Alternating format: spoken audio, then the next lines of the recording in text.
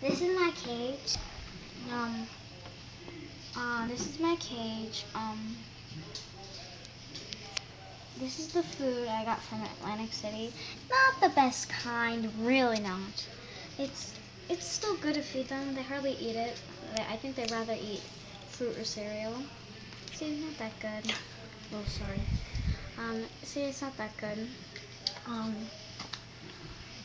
This stuff, the coconut bark, is the really best thing to get them. And if you get them in this little bottle, this little thing, they usually come in like a brick, but we got this because it's much cheaper, and it's little, but it grows. We have two other ones we put in there, and it grows big, like into that.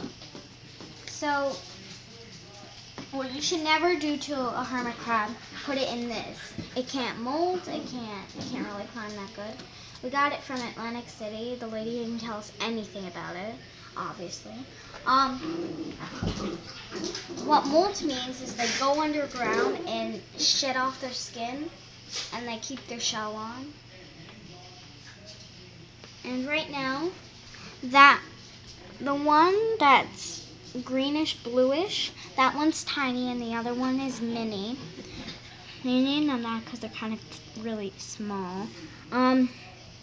They're kind of not really babies. They're a little bit bigger than babies. These are our shells. They're a little bit big. We need to get more.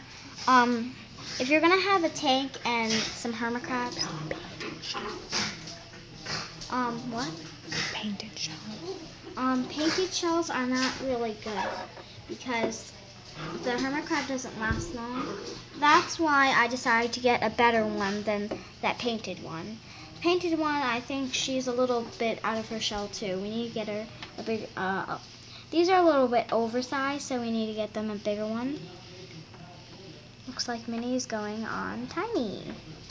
They do that all the time.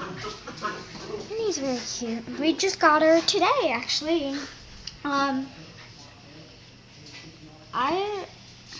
This is coconut bark. The best thing, sand is really expensive, so I'd rather get the coconut bark and like the little bricks or like this circle roundish. And also, what's bad about this, you know what else? This is the pool, this is the sponge. They don't really do anything with the sponge, I don't know why. They drink off of it. What? They drink off of it. They don't really drink that much. This is the pool. They usually drink out of that. This is the food. This actually came inside that, and so did the sponge. Why is it important to have extra shells? And if you're gonna have a crab, it has to be a gallon. This is 5 gallons. It's a little over a bit, but that's good, so they can walk around. Crab. They can walk around a lot. We only have 2. A gallon per crab. A gallon per crab. So you might, if you're gonna have like 5 crabs, I think you should get a 10 gallon. And they're like the sand is really expensive. Sand is really expensive, even though they're like kind of this big, they're really expensive. The food is not good.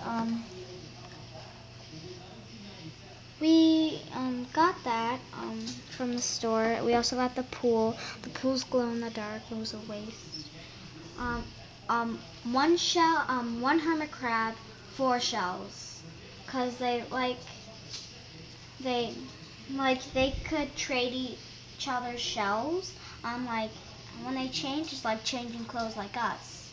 So we should take that pink one out, the colored one. Finished.